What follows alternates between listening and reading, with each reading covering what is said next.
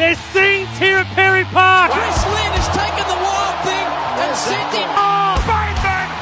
Wow! Yes! Welcome one and all to the Beyond the Sidelines podcast. Again, we are in video. You can see our beautiful, questionable, beautiful faces here in full video form. With me, as always, is Phineas Morton and Angus Bryan. How are you doing, fellas?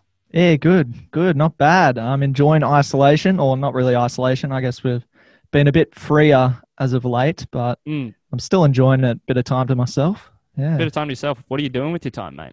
Nothing really. Honestly, nothing. Watching a lot of TV and, losing track of study and all that kind of stuff. So I've got a lot of work to do in the next sort of week. How about the fine blonde man to my right? Oh, me? Yeah. Jesus, I'm blushing, CJ. God, mate. Go, mate. No, mate, I'm good. I can't complain after that. How could I? But what are we binging on Netflix these days, gents? Gusman, that's your name. You mentioned that you're watching a lot of TV. You had a 50-50 there, mate. 50-50. Yeah, you got it wrong. Yeah, so I'm actually, no, I'm not really ashamed of this, but Campbell mentioned it last week. I believe it was last week that he was watching The Office. So I thought I'd crack that open for the second time in isolation. So I've already watched it, but I'll watch it again because it is a funny show. I have noticed the increase in references you're making to it.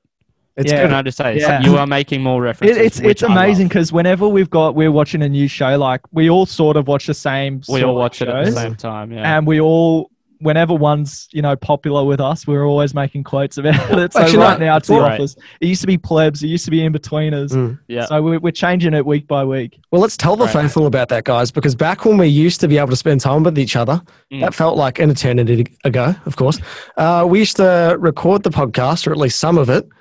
Then we'd go out to the main building part in the journalism building at UQ, plug one of our computers into the HDMI and watch, like Gusman said, Plebs or the In-Betweeners.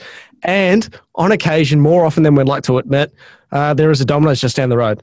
And for a $5 pickup, you're absolutely kidding yourself if you're not going to go get that. So that got us through. It got us through. It's the Domino's, and then you come back to the studios, and I reckon this is the only place where they've got $1.70 or $1.60 cans of Coke in the vending machines. Like, that's unheard of nowadays. Like, inflation, like $2 it just hasn't affected standard, UQ. Yeah. See, it's that's where your funds are going, mate. Yeah, exactly. Anyway, speaking of keeping entertained, we've got to touch on it because this week was a very good week for myself. A very good week. Oh, it's a good week for me, actually. Not so much for Campbell. Oh, it's a good week for me. He's a loser and I was victorious. Well, I mean, who wins in the Champions League? Aggregates and stuff like that. How does that work? Just a second. I ventured into the unknown. I was brave. I was courageous. And I came out a man and a champion. And I'm better for it, Gusman. Okay, yeah. Well, I mean, you sent a message to the group chat the other day. Sure did. And it was something along the lines, I'm better at AFL evolution than Campbell. I think that's pretty much it. You're like, I defeated Campbell, I'm the champion. Your usual Finn jargon sort of talk. I didn't realise, so I congratulated you, of course, and then I didn't realise it was out of 3 and you'd only won 1. So, yeah, exactly. I didn't get the whole story there. Scoreboard, mate. No. But I won the last one. It was very much. I said before it. I was like, "Hey, this is it. This is the only one that matters." You literally won the dead rubber. No, he won the dead rubber. He has won the battle, but I will win. We'll win the rest of the battle. So even the Office references, fantastic. Yeah. No, because so South Africa versus New Zealand. Let's get into that one. That was our first game. So this is South Africa whooped New Zealand. New Zealand just. They are very good at AFL. All they can do up front. We know about Brad Smith and the greats of New Zealand AFL. But round 2. What was round 2? Oh no, actually, I just want to butt in, mate. Before we move on from New Zealand, South Africa, I do just want to make a quick excuse and say it was my first attempt. Yep. I'll put my hand up. We were playing in Shanghai. I was about to say that. Mate, how dare you butt in? I was about to say thank you to the Shanghai people for welcoming us into their city. Truly great hosts, and hopefully they get an AFL Evolution team in the near future. Yeah, let's hope so. But I think round 2 was Western Bulldogs versus... they actually... Well, I know China has a team, but it was Western Bulldogs, which you played as, I think, right? No, that was you versus your sister. Oh, that's right. And who did we play as? Well, you walloped Charlotte. What was it, 78-0? Yeah, let's not go into that. Charlotte. That's so horrible. So mean. Thump your sister in a game of AFL Evolution. Hey, she doesn't learn. She doesn't get any better. So basically, Charlotte, no doubt you're listening at this point. Go train. Go practice. Go train. Yeah. No, our second meeting, the second of our trilogy was the Bulldogs versus the Giants. That's right. So our two teams live from Marvel Stadium. Just a marvelous stadium. I got to say, that game would you. Get you fired up. You would not want to lose that one because you're playing as your favourite team. Hey, it was actually pretty cool. Too, so it was Toby Green. It was actually pretty cool because like when the Bulldogs kick a goal because they were the home team, which again is a factor. Is a factor. The Doggies faithful started chanting, Bulldogs, Bulldogs, and it's pretty cool. Yeah, to have that as a function. And then when GWS kicked a goal, it was silence. Yeah, that's pretty standard. Drop. That's nothing new. But then for the trilogy to complete the saga, that was Campbell versus Finn, All Stars versus Vic. This was as big as it gets, the best of the best against Victoria, and I came out on top. I'm not going to lie, I went behind early. Yeah. Two quick goals, and I thought, okay, here we go. I thought, here we go again. Here we go again. This is Shanghai all over again. Flashbacks. But then, somehow I fluked like 4 or 5 goals, which doesn't sound like a fluke. And you know what, Gusman? It probably wasn't, mate. I'm pretty damn good. And no, basically, I was up by 2 goals. No, I was up by 10 points with 2 minutes of game time to go. And then Campbell kicks 2 goals in about 20 seconds. Yeah, it was great. It was a great passage of play. No, you kicked 2 goals and there was 20 seconds left. That's right. Yeah. And it was like, damn it, this isn't happening. And I remember like freezing, going, okay.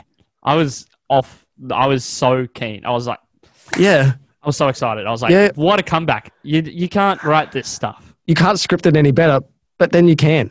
Well, you could, because good old Brady Grundy won the ruck, kicked it forward, and it bounced, and I was like, damn it, we needed a mark there. But then someone, probably Toby Green, caught the ball, snapped it, and as the ball was flying through the air, Gusman, goes between the middle sticks and the siren. No, the siren goes before that. The siren goes as you kick. It's mid-air. The siren goes, it bounces. No, it didn't bounce. No, I'm pretty sure it did. I'm pretty sure it didn't. I'm pretty sure it did because we were like, it didn't count. No, it was quite through the uprights. So then, of course, the All Stars, my team, won by 4 points, but it was quite funny. It really was. I don't think we did it justice, but it was really one of those moments where I wish we got that on film because it was actually very, very fun to play. So quick plug for AFL Evolution. Get amongst it. Yeah, you can't quite call yourself the champ yet. You haven't played me. All right. I've never played AFL Evolution either, so I'm probably not going to be that big a competition, but we definitely need to get a round of robin sort of tournament going here to see who really is the best. Do we really go to? Look, I think we all know who the best is, though. So it's kind of just seems. Is there any point? Really? It seems a tad unnecessary when we. You guys play me in Rugby League 3. And I'll wipe the floor with you. Mate, I'm good at rugby league games. Rugby challenge. Rugby challenge, whatever one we want to play. Mate, if I verse you at rugby challenge, we'd just call it rugby because it wouldn't be a challenge. See, there's a bit of a burn there. There's a bit of a burn. Not a very good one. Okay. Football manager. Yeah. Take me on. That'd be crazy fun. Football manager. You would cream me in football manager. Football manager, people just don't understand it. If you don't play Football Manager, you won't understand just how addictive it is and why it is. I went through a rough patch. Last semester. You did, but it's the only video game in the world where you'll be playing in the fourth division of the Belarus Football League or whatever, and you'll be trying to get promoted, and you're still going. This is really fun, and it's 3 a.m. There's nothing I'd rather be doing. Yeah, except maybe. So does Football Manager have it over FIFA? You reckon FIFA career mode? Yeah, that's it. I'd say so. Wow, personally, big shout. I'm not much of a gamer though. It's different. Yeah. Anyway, something I'd rather be doing, though, is interviewing and talking to people who are in these games because they've earned that, because of their physical prowess. Now, just a quick side story before CJ introduces us into the interview, but Campbell and I were driving about a month ago and we saw good old Payne just walking down the street. I was going to say good day, but he got cold feet. So, he's a really big dude, though. He's a big dude. A unit. If you he's only 19 or 20. He's 20. Sure. 20. He's 20 now. Yeah, he's younger than you, Gus. God, what are they putting in the water these days? Ginormous. You're basically the same age, but okay. Yeah, I know. It's scary. He's massive, and I'm like, I think that's more a reflection on us and our gym habits. We're like normal. We're normal sort of people. I'm a normal sort of guy. He's a big bloke. He is. And like, you only have to look up his highlight reel to really see just how much of a pain in the Haas he is for opposition players. I knew you were going to do that. Oh my and it's God. even worse than I thought it would be. That's great. Oh my God. Dude, thank you. Anyway, quality. I'm going to keep laughing internally, but CJ, take it away. Yeah, we've got Payne Haas on this week. Brisbane Broncos prop, I believe. He's a prop, right? Yeah, he's a prop. Prop forward. Superstar. Also plays for New South Wales Blues. So he got his Origin debut last year. Second most inexperienced player. But let's let him do the talking, hey, boys? So we are joined by Payne Haas today. Broncos prop, New South Wales superstar. Thank you very much for joining us today, Payne. How you doing? Yeah, good, bro. Thanks for having me. Yeah, no problem. So we mentioned it before we started recording, but coronavirus. We're in the middle of it. How are you handling it, mate? It's a bit different, you know. Obviously, I'm used to like training with all the boys and all that every week, but you know, I think it's pretty good. You know, I'm spending time with family and just working on my weaknesses, so it's all right. Yeah, no doubt. Are you in contact with the boys back at the Broncos at all at the moment? Because we spoke to Harry Wilson as well, actually, from the Queensland Reds, and he was telling us about how they're doing yoga sessions over Zoom and that type of thing at the moment. Anything like that with the Broncos? I don't think yoga sessions, but you know, we stay in contact on WhatsApp and stuff. So everyone stays in contact, so it's pretty good, bro. Yeah, man. And so what's the main thing that you're doing to keep fit, I guess? So I live on a pretty big property with my parents and my family. Right. I just do laps of that and train pretty hard every day. So, again. Life of an athlete, that's something we'll never get to experience, unfortunately. But, man, it's the NRL season. I guess that's up in the air at the moment. Let's chat a little bit about that. May 28th. What do you reckon? Do you think it's going to come back or? Well, we're hoping it is. You know, obviously we all wanted to start, but, you know, obviously you got to think about health before wealth. So we just got to get that right. And hopefully, if all goes well, we can come back May 28th. And one of the possibilities that are being discussed as well, Anastasia Palaszczuk, the Premier in Queensland, has obviously said that if the Broncos, Cowboys and Titans want to keep playing and the NRL wants to resume the season, the Queensland teams will have to relocate to Sydney. Do you think, is that something you and the boys would be comfortable with, or how are you feeling about it all? Obviously, it's our job, you know, playing rugby league is our job. So at the end of the day, if we have to go down to Sydney just to get this comp running, pretty sure most of us will put our hand up to do it. But obviously, it'll be pretty tough for most teams, especially outside of Sydney, just away from families, just other stuff. So, Definitely. And I mean, we only saw a little bit of the Broncos at the start of this year, but you guys won both your games. So what do you think you've done differently this year compared to maybe what was a disappointing 2019? I think not just relying on just certain players. I think, as you can see, the first two games we played as a team, and our forward pack played together, and just our halves got it right. So hopefully, when we come back, we can keep that rolling. So, well, what do you think about the new guys like Patrick Carrigan, Brodie Croft? How do you think they've fit into the Broncos squad? What, the two captains? Yeah. Both young, but they're crazy. They're freaks of players, and they're good leaders. They might be young, but if you staying in the day with us, you know how much of leaders they are. You know, talk real well, and you know, they just guide us real. So that's good. Now I got to ask this as well. You're a Kebra Park boy, aren't you? Yeah. So you played with David Fafita. Yep. Well, Kebra Park. So how good is it to come through the system with him playing schoolboy rugby league to be able to play with him again at the Broncos? Yeah, no, it's cool. You know, Davey's one of my best mates, so you know, just to be able to live this dream, what we both dreamed about, is pretty cool. You know, and he's doing big things, and you know, just always come to describe how proud I am of him, and you know, it's pretty cool that we're playing at the same club as well. So. Also, how do you not win that competition, that schoolboy championship? How do you guys not win it with that side? I have no idea. Like,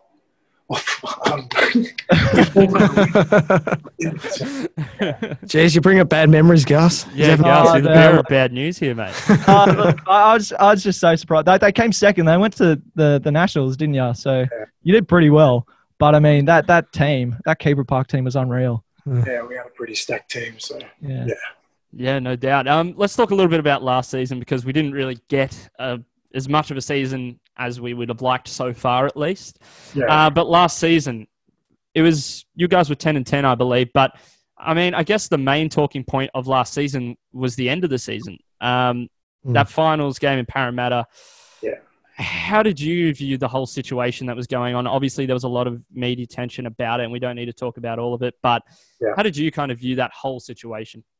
Obviously, we did well to get to the finals. You know, some people read us off at the middle of the year, make the finals, but obviously, if you're playing a finals game, you don't want to go out that way or even play that way. We didn't expect that. You know, we prepped well all that week, and just didn't go our way that day. But after the media and all that, after that game was pretty crazy as well. So I think we learned as a young group that we can't do that again. And I think we've learned our lesson. So. Yeah, I was about to say, what kind of things do you reckon you learnt from last season? Because last season was really your first kind of season of full footy. Obviously, you made some appearances. You made your debut against the Rabbits in 2018, but that was your kind of first season, kind of your breakout season, you know, your first season of full footy. What did you learn from that? I've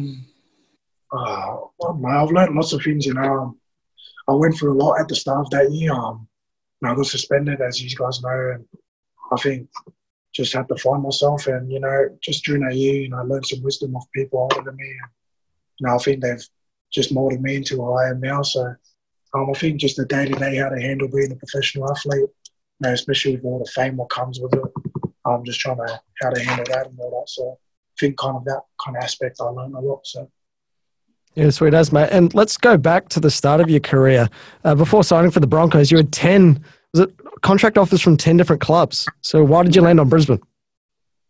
That was funny. You know, I was going to sign with Melbourne.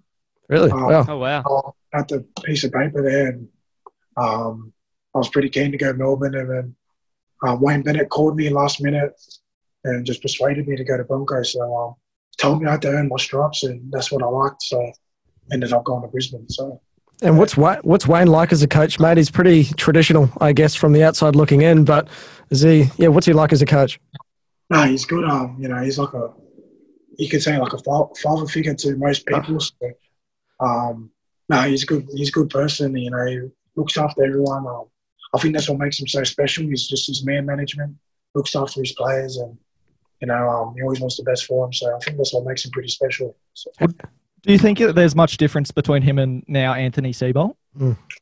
I think they're different people. I love Siebes as a coach as well. You know, he's real cool. You know, he teaches me a lot. I've learned a lot under Siebes, and they're just two different people. We can't really compare them.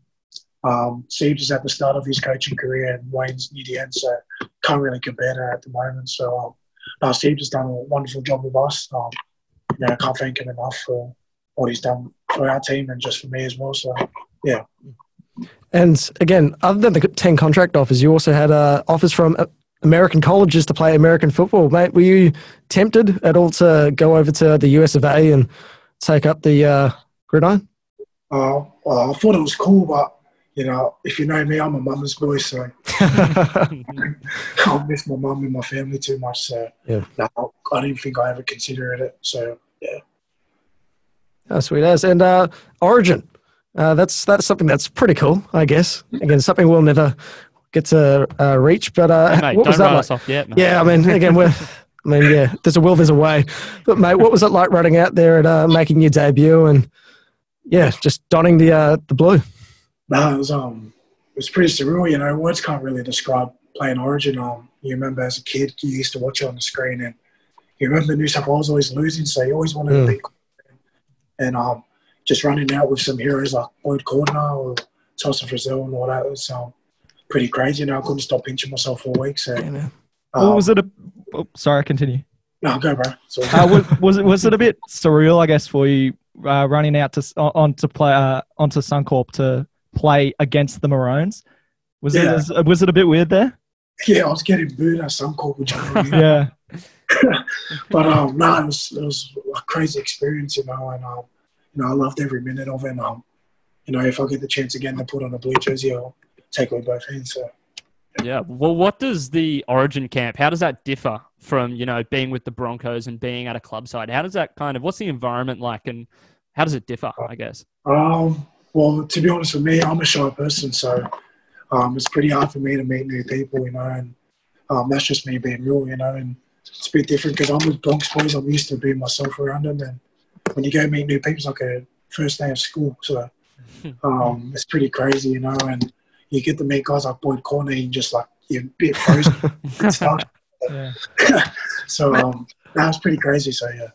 So, mate, what are the benefits of playing Origin? I don't know where I saw this. I think it was on like the Footy Show last year or something. But all the free merch you guys get, it's crazy, isn't it? Don't you guys get you just get like a bunch of stuff? Tell us about that. You get heaps of gear, so I was pretty happy. I love heaps of gear. Free. That's the best word in the dictionary, I reckon. Yeah, free. Well, I mean, you were the second most inexperienced player to ever represent the Blues. Was it, I guess, daunting at all for you being so young, playing in, I mean, the pretty much one of the best sides in the NRL or the rugby league competition? Yeah, I was a bit scared because it was only my 10th game of NRL, and so I caught up Origin, so I was a bit scared that whole week. I was like, I don't even know what to do.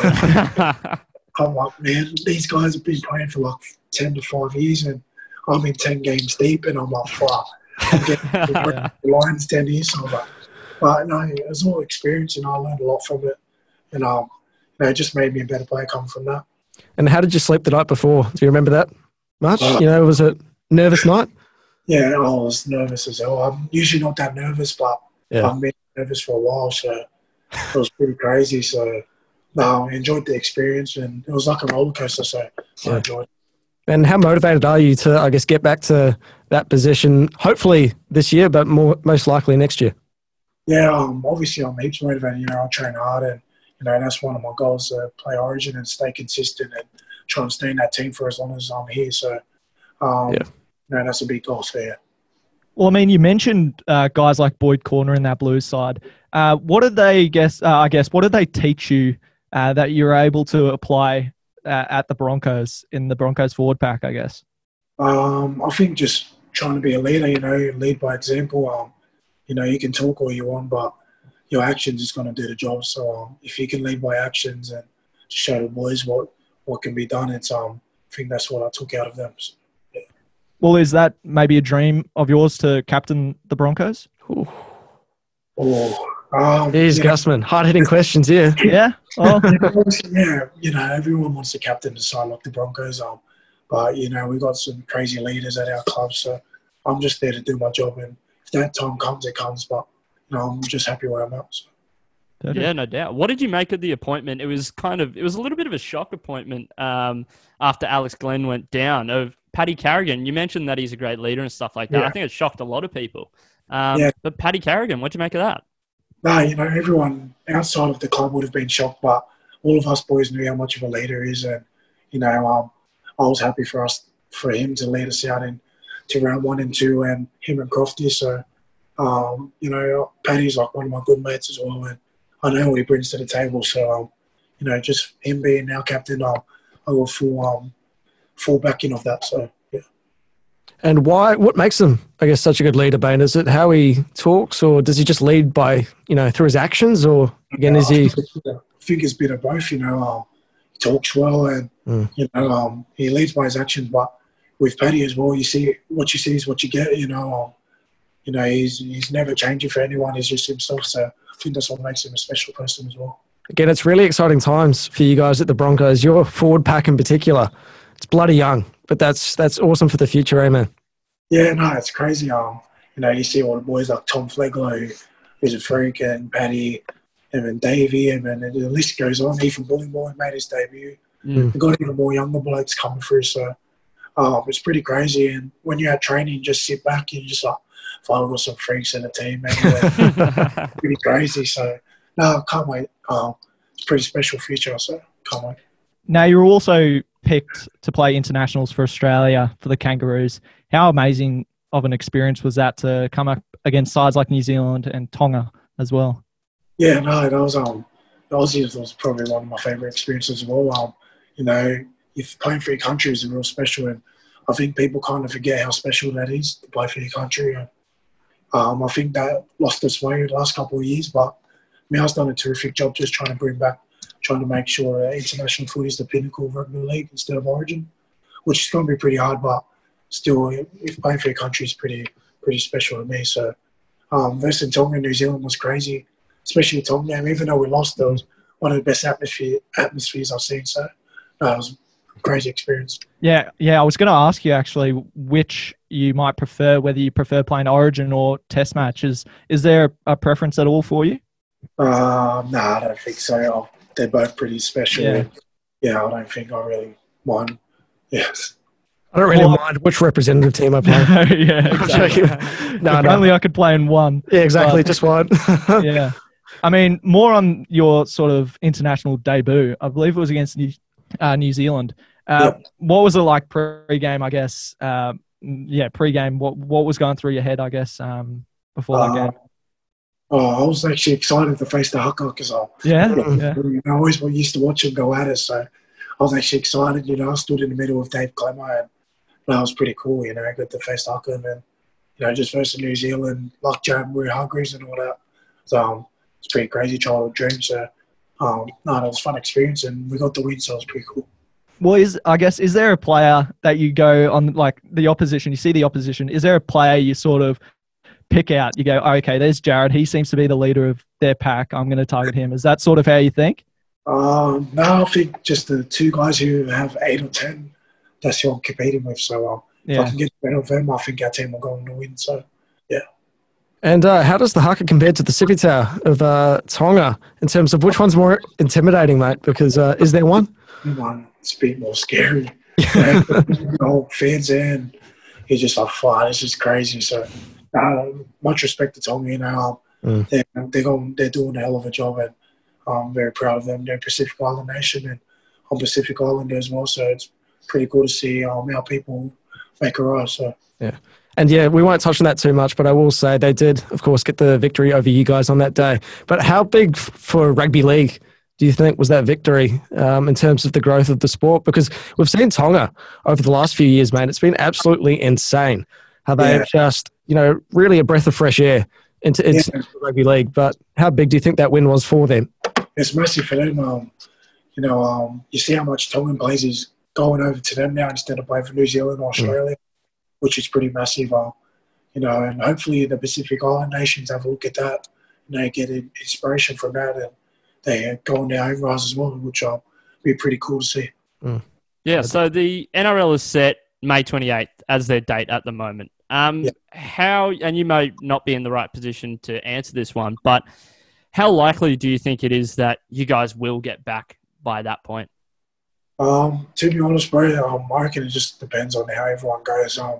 With all the stuff like staying in your house and all that, trying to stay away and all that social distancing, I think if we do that right, we should be back May 28th. But obviously, not everything's going to go to plan. So we're hoping for May 28th, but we'll just see what happens. It's such a fluid situation, mate. No one knows what's going on, unfortunately. Yeah. But again, people would love to see rugby league back on the TV screens, but health and safety is very, very important right now. Yeah, no, it is. That's what we talk about. When does it come to your health before wealth? So, we're just make sure everyone's safe and healthy, and even our players. Us players, we need to be safe. We've got families to go back to, and we don't want to disrupt them and put their health in danger as well. So, Exactly, no doubt. Everyone needs to stay safe. Well, anyway, thank you very much, Payne, for joining us today. We really appreciate it, and we wish you all the best when the season comes back. Oh, thanks, bro. Thanks for having me, guys. And thank you very much to Payne Haas for joining us this week. We really, really appreciate it. One of the superstars of the NRL, and definitely an even bigger superstar of the future. I think we can all agree on that. But boys, what did you make of the interview? Well, I'm actually quite amazed. Firstly, how good a bloke he is, and secondly, how he's been able to achieve all this stuff at such a young age. Yeah, it really puts it in perspective. Yeah, exactly. He's 20 years old, And he's already played for New South Wales. He's already got a massive contract with the Broncos. He's pretty much I'd go to as far to say as he's the Broncos' best player. I don't think anyone would really disagree with that. Maybe David Fifita is probably coming up, but I still think Payne Haas is integral to their forward pack. And I think he's got a really, really big future ahead of him. So it's good to see, and it was a great chat with him. I guess the future of the Broncos as well, gents. You mentioned David Fifita, bloke he played with a bit during high school. Future's bright for the Broncos. It's a young forward pack.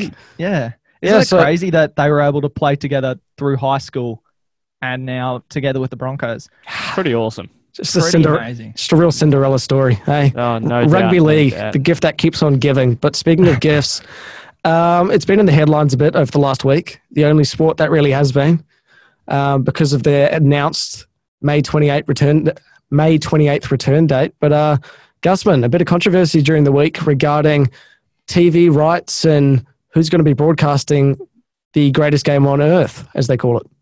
Yeah, it's interesting. It seems like things are changing by the hour. So by the time we probably release this, maybe Channel 7 might have the rugby league rights for the next 5-10 years.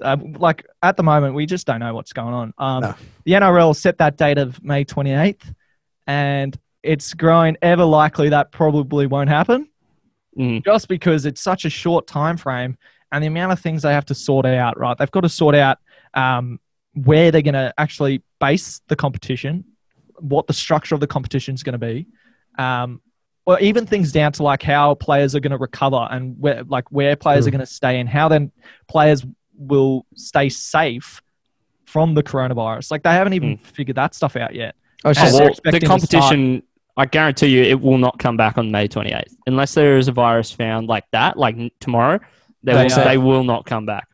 Yeah. No, I think, Gusman, we were speaking about it off air, but it really is the gift that keeps on giving. And I think for them to even suggest that it's going to return so quickly seems a bit naive. And, man, I'm having flashbacks to last week because we had this exact same conversation. Yeah, exactly. But basically, I think they've basically just announced a date because no one has. And they're they're going, best case scenario, we're back on the field on May 28th, you beauty. Worst case scenario, we're the only sport people are talking about for a month. And it's out of our hands. That's what I mean. It's not something we've done wrong, per se. No. Yeah. Look, I'm actually, I don't mind it too much. I said this so much last week, but it's just something that the fans get to see. They go, okay, the NRL's doing something. And honestly, the NRL, they don't give a rat's about anything other than money right now. No. All they care about is making sure that they sort out a broadcast deal with Channel 9 and Fox. Foxtel. Let's talk about that. Yeah, but it's likely Channel 9 and Foxtel. They're trying to pretty much, they're doing anything they can to ensure that those broadcasting deals, remain. So, at this stage, it's so up in the air. All up in the air. Yeah, I don't know. Let's not just repeat last week's, though, because I think we could go down that tangent if we aren't careful. But something which we didn't discuss last week, because it's come up during the week, is Nick Politis, the Sydney Roosters mastermind behind the salary cap sombrero, of course. He wants the points deducted from the earlier season games, the 2 rounds, I believe it was, that were played. Now, the Roosters, they were 2-0. So, of course, the benefit of having teams who went to... they were 0-2. Yeah. They were 0-2. So the benefit of them is they're then equal with teams who went 2-0. But, Gusman, we were having a bit of a texting rant, texting Biff, you go that far, about this because you were kind of understanding of why Politis would want the Sydney Roosters to be on a level playing field should the season return, but it doesn't make sense. Yeah. And, I mean, I am a Roosters fan, so obviously there's going to be an element of bias there. I can see where he's coming from, and I think the backlash he's gotten for it has just been ridiculous. I mean, people love to hate Nick Politis, and people love to hate the Sydney Roosters because of their success. So, I mean, obviously, when he says something like this, which is pretty controversial, he's going to get a lot of backlash for it. But honestly, I don't think it's the worst idea, but I can understand. I mean, it's not going to happen, but I can understand where he's coming from when he says this sort of stuff because when you cut this season down to 15 games or however many games it's going to be, those two first premiership games are going to be worth so much more than they were at the start of the season. But they're still games, mate. I don't understand. Yeah. Like, I understand that element somewhat, but they're still games. And it changes. Everyone's cut down to the same level. Yeah, I know, but it changes the complexion of the season. A lot of teams, for example, the Roosters, they take time to build into their season. So a 25-round competition allows a lot of teams to build into the competition and to establish themselves, and gives them more of an opportunity to make the finals. Well, so who's the best? So if they're going to build slowly over a 15-game season either. So it's like they're probably going to lose. If that's your logic, then they're probably going to lose the first 2 games anyway, right? I think for the current sporting, start slow. Just hit it off the bat. Don't use it as an excuse. Says the Doggies fan. Yeah, okay. We're not talking about that, all right? No, I just don't understand that. I think that's a bit of BS in a way, Gusman. I say that kind-heartedly. But in the current sporting landscape, with how fluid everything is, and even the fact that all these athletes are professional, you can't blame the season being shortened on a team not winning the minor premiership or sneaking into finals. Maybe what they should do that would kind of compensate for the season reduction and teams who had harder games versus easier games is every team plays each other once. Now, this is before the AFL suspended their season. This was the big, I guess, talking point from Victoria and down south, that if the season does return, each team plays each other once, then finals is normal. Yeah, but that doesn't matter if you've already played 2 games. If you've already played 2 games, for example, the Canberra Raiders, they played the Gold Coast Titans and the New Zealand Warriors when the Warriors were in the Gold Coast. Yeah, but the thing is, then the Roosters or another team would get the opportunity to verse those teams down the track because they are easier games. Yeah, but they might not get to. If you shorten the season and you don't have enough rounds to play all these teams, you might not even get to play them. Gusman, but isn't the season being shortened to 15 games? Yeah, I know, but there's a possibility that could be shortened even further. It could be down to that's not what's being talked about. Though. It's such a fluid situation, Gus, that I think sporting bodies around the world have to be adaptable. And if they aren't, then they're not going to survive. You've just got to take it with a grain of salt, I think. Yeah, no, I know. Everything that's going on. It's not a fair situation. Not. I know, I get it. And what I'm saying is I can see where Nick Politis is coming from here. I don't agree with it because it's not going to happen because the NRL have already said it's not happening. But I can see why he might go, okay, now those 2 games, like the situation has completely changed. Those 2 games are now worth so much more. Of course, as if you're the boss of a team who went 0-2, you're going to go, oh, I don't want that to happen because, we lost those 2 games. So now we're probably likely to miss the finals of this reduced competition because you'd have to win 8 or 9 games in a row or something like that to make it. Yeah, it's not going to suck because your team lost. What I'm saying is that it changes the season completely changed. It's a different competition.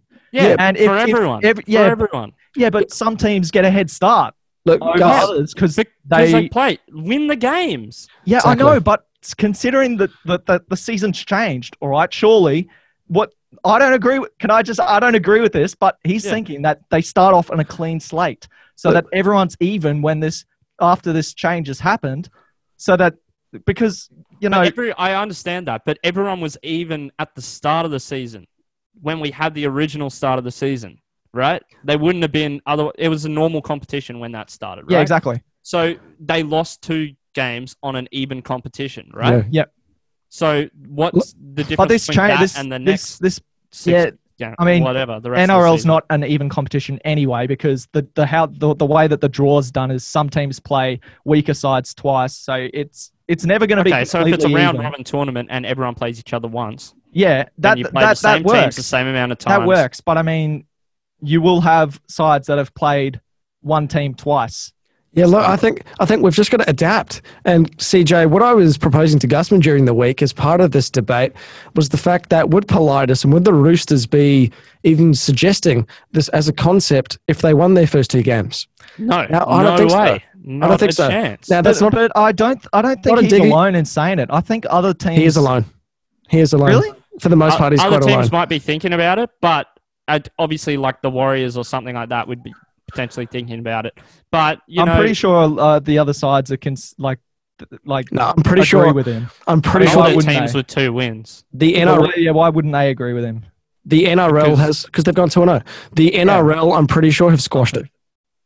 Yeah, no, they have. That's I'm just saying this is what Nick Politis is thinking, and no one really agrees with it. But you can see where he's coming from. I can see where he's coming from, and he wants to protect his business, and that's fair enough. But it is. But I just think he's having a sook because his team didn't win, and he sees it as an opportunity to go, we can have a restart. So so it's fair for me, even though your team lost. Look, and it was fair when they lost. No matter what happens, this season is already screwed. Yeah, it's already got an asterisk against it. It's not like any other NRL season, and people will look at the end of the season, if there is a winner, people will go, well, does it really count? Is that a real premiership? Because this season was just a complete mess that, it's awkward, mate. It's awkward, but again, it's a sign of the times, and rugby league is not alone in this either. Yeah. So again, it's just a matter of what we see going forward. Speaking of other codes, though, AFL announced on Thursday afternoon that they are 2 weeks away from announcing a return date. You figured that one out. Now, again, I think this is another marketing ploy from another code going, hey, look, people are starting to go, we're not doing anything. Let's show them that we are, but are we really? Yeah. This is definitely Gil McLachlan going, shit, we need to say something. Exactly. Again, I think it's, while the NRL don't have any idea of when they're actually coming back, I feel like it is better. That is a big statement. They don't. They have no idea. They've set May 28th, so I guess that's the date. No, they're throwing a dart at a board and saying that date will work. They have no idea when they're actually going to be able to come back. Optimistic? Yeah. You can say, May 28th is when we'd like to come back. We're not going to come back. So and they know that. And the AFL know that. They can come back whenever they want. No, they really. No, they can't. They can. No, they can't. Yeah, they can. They cannot. They do not need government permission to restart the competition. The NRL stopped the competition. The government has said they can't. Mate, consider all the social distancing laws. Consider all the policies that are in place. Social distancing. You can't sweat. Like if we're running around for an hour, I'm going to start sweating, and then if that sweat then lands on you or whatever because you tackle me. That's the most unsocial distancing thing we can possibly imagine. Not even to mention the travel restrictions that have been put in place by Queensland. No, it's very true. That's the problem. But Brad Hazzard, the health minister, came out and said that it's not a good idea to restart the NRL season. But the NRL stopped their season. Brad Hazzard didn't stop their season. No, pretty much. They can prevent it from starting it again. Yeah, but at the time, just before they stopped the season, Brad Hazzard said he made a public order that allowed racing, rugby league, and other football codes to continue. Yeah, he never said they had to stop. That doesn't mean that's the case now. The case has escalated extremely since then. But they haven't officially banned them because it's not being put in place. The NRL stopped because they got their coronavirus expert that they employed told them to stop.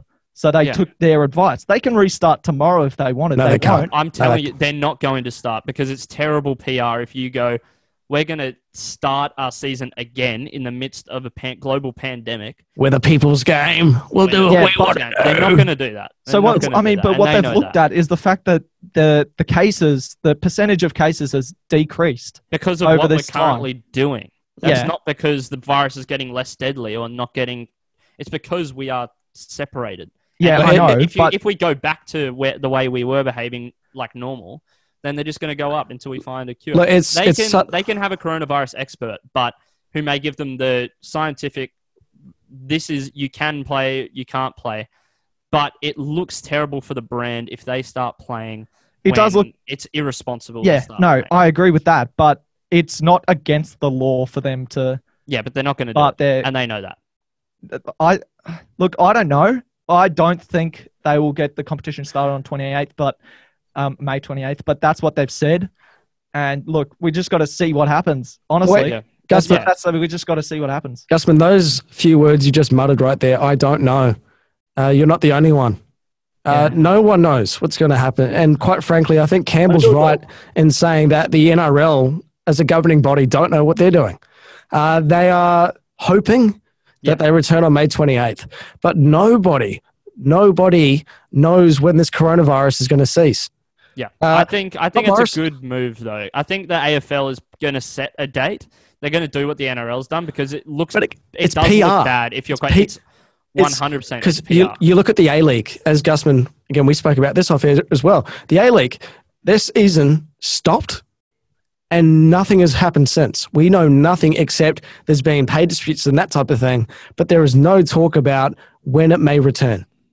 Look, ScoMo, he spoke about it earlier in the week where he said international travel might not resume as we know it for another 18 months. So how are the Warriors supposed to come over? And what are they supposed to do? Well, is the NRL seriously expecting the Warriors to leave their families for at best 4 months? Let's put it like that. And again, that's speculation from my point of view. I'm nowhere near a health expert, but I'm saying 4 months, best case scenario. Alternatively, the Warriors go, okay, sweet, we'll come over and play footy, but we want to bring our families. Cool.